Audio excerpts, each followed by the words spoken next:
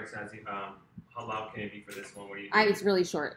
Oh, but can we have music going on and everything? Because Luna's about to wake up. So. Give me like 10 minutes. Oh, we're live. Ah, hey, welcome to this hot mess amazingness. Okay, friends, I have a question for you. Do you wonder if you use the wrong hashtags? We are going to have a conversation about what that looks like and how we can change it.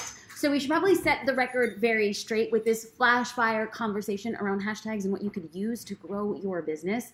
Starting with first things first, hashtags are best for discoverability, not engagement. So just because somebody finds your post by way of a hashtag, when we talk about hashtags, we're talking about Instagram, LinkedIn, Twitter. I know Facebook has hashtags, but they don't really function the way that hashtags do for searchability on other platforms. So let's focus on those three platforms. We'll go back to the idea and reinforce that hashtags are for discoverability, not engagement. Just because somebody discovers your account on a social platform, it doesn't mean that they will necessarily engage.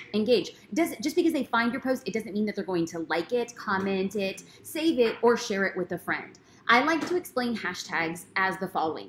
Let's pretend you and I are sitting on a crowded bus, and we're going to call this the Instagram bus. And we stop and somebody walks in the bus and he is wearing a bright neon sign. This neon sign caught our attention. We discovered a new passenger on the bus because he was wearing a neon sign. Oh, we noticed him.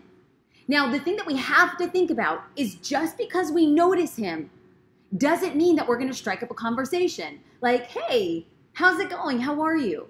Now, you have to remember that your captions on any social platform from YouTube and Facebook all the way down to Pinterest, Instagram, Twitter, your captions, please note, are the same as conversations. What you have to realize is when you start a conversation with somebody in real life, it is just the same as our homeboy walking in on the bus wearing a neon sign and he looks at you and says, "What's up?" And then you say, "What's up?" What happens is we have to understand how did we start the conversation. So using this example, let's use the hashtag NFL football. Let's say our homeboy that walked into the Instagram bus was wearing a neon sign that said hashtag NFL. Now he might have a conversation with me and say, "Oh, what's up?" And then I say, "What's up? I discovered you by your neon sign, AKA hashtag." And he just starts talking about the NFL season and training and things to be considered. And I'm like, cool, not my cup of tea. Now he might go to you and say, "Hey, what's up?" And then you say, "Hey, what's up?" And he starts talking about the game, stats, how things are. And you're like, "I like this cat. He's cool." Just because we discovered his account does not mean we will both engage with it. That's why we go back to the notion that hashtags are best for discoverability, not engagement. It means that they don't guarantee engagement. So how do you actually guarantee engagement? Well, friends, it's vital for your photo, caption, and hashtags to work all together. Just because you have a really popular hashtag, it does not mean that people are going to guarantee talk back to you.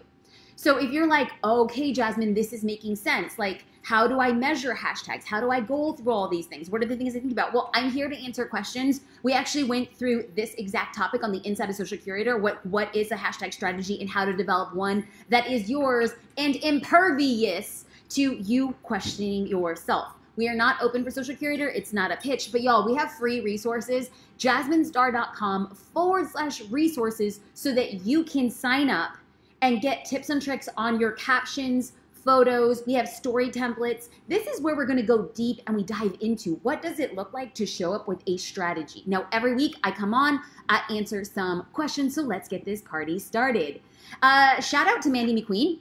For those of us who are multi-passionate, how would you recommend setting up your business? One larger personal brand with bits of what you do or separate smaller business pages? That was upvoted, y'all noticed, 10 times. The way that we do these conversations is purely democratic. The most popular question wins. So we're going to talk about if you're multi-passionate. So let's say, for the sake of this example, let's say you really love photography and you really love talking about mom life and you really like helping entrepreneurs.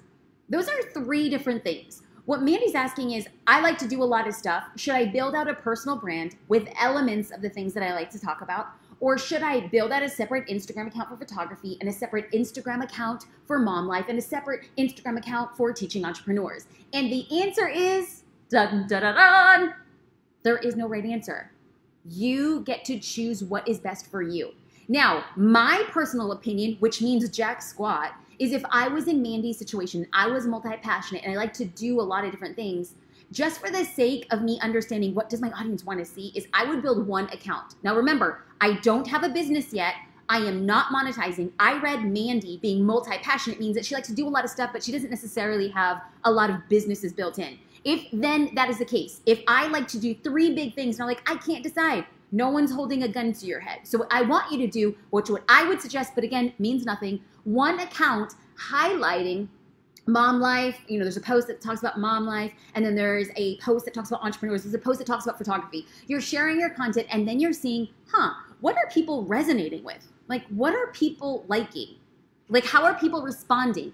Your audience will speak to you and help guide you to what you are uniquely qualified to share. On the inside of Social Curator, we talk about having set categories when you approach with a strategy to grow your business. So if I was multi-passionate and I was inside of Social Curator, I would choose 7 to 9 categories, and like maybe 2 would be about mom life, 2 would be about entrepreneur life, 2 would be around photography, and I would rotate those so that my audience become very accustomed to my pillars of content, and they become used to me, and then they're like, you know what, I really just want to hear more about photography. And then all of a sudden, the stuff you're so inspired to shoot and talk about and share, all of a sudden that's the thing that people want to know about.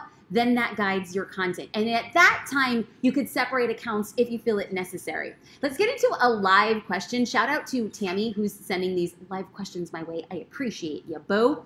Andrea says, hi, Jasmine. What program do you use to go live like this and also go back and forth on your screen? It is called Wirecast.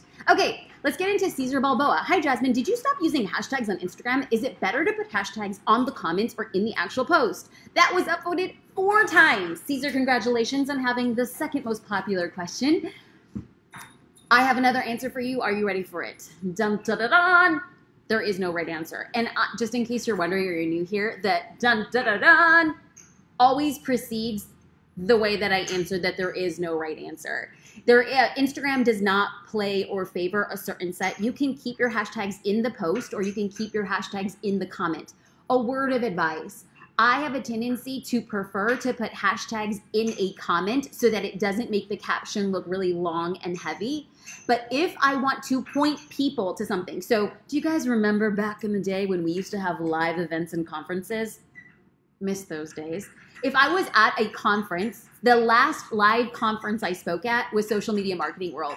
As I was at Social Media Marketing World, I added the hashtag Social Media Marketing World 2020 or something like that, because I wanted people in my post to go directly to that hashtag so that they would be able to find where I'm speaking and the meet and greet and things of that nature. Okay, so if you guys have live questions, please feel free to leave them here. Let's go into Kaylee. Kaylee says, can we chat about algorithm changes? I'm seeing record lows with engagement and growth. Has something changed, or am I not just hitting my demographic? So Kaylee and anybody else, actually, that's the question of the day. Have you seen a drop of engagement on Instagram? Yes or no? You can leave that here in the chat, because what I want people to see is what is the abundance of responses, so people can see either, maybe I am missing my demographic, or maybe this is affecting everybody in the same way. Yes or no? Is the algorithm changing your engagement in your organic reach?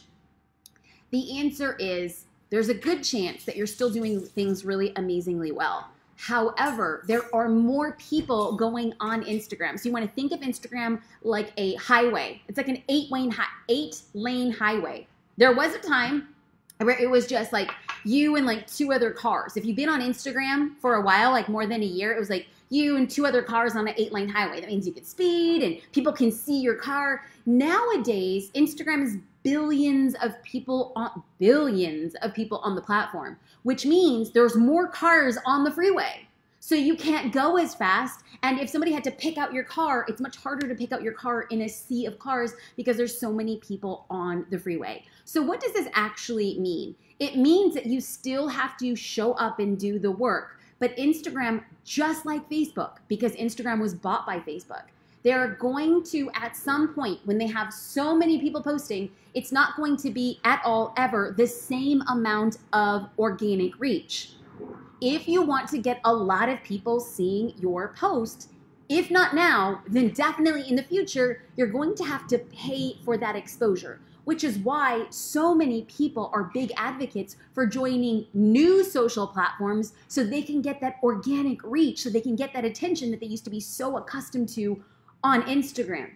That's why you will see a lot of people, myself included, jumping on platforms like TikTok. Because TikTok, even though there's not as many people on TikTok than there is on Instagram, you get the old school organic reach that we used to get on Facebook, that we used to get on Instagram. Vivian V asked, would you post on Reel or TikTok or both?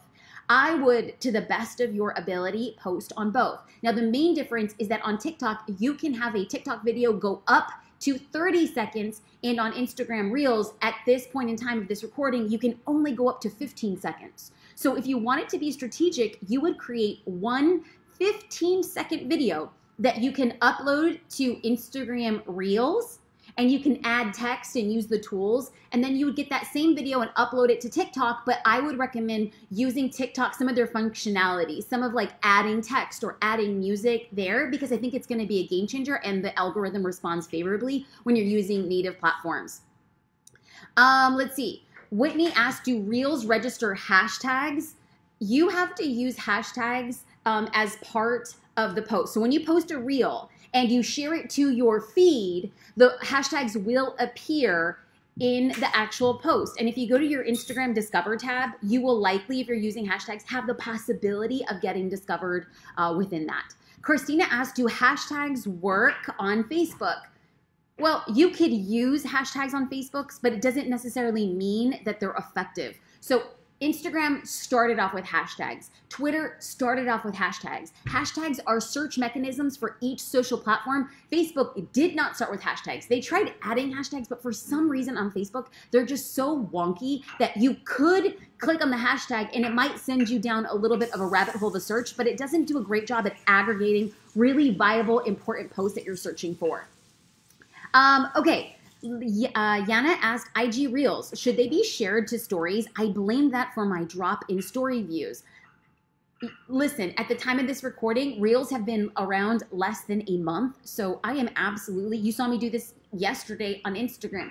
I will create a Reel, I will post it on my feed, and then I'll also share it to Instagram stories just in case people aren't actually seeing my feed at that time. All right, friends, family, saints, ain'ts, appreciate you guys being here. Every week I come on live Facebook. We have live chats. We get into conversations. I want to show up until I blow up and have you do the dang thing. Friends, be sure to snag those resources, jasminestar.com/resources. You get caption templates, you get photos, you get story templates. All of these things are here to prepare and ensure you show up every day on social media. Love your guts, friends. Have a great one. Bye.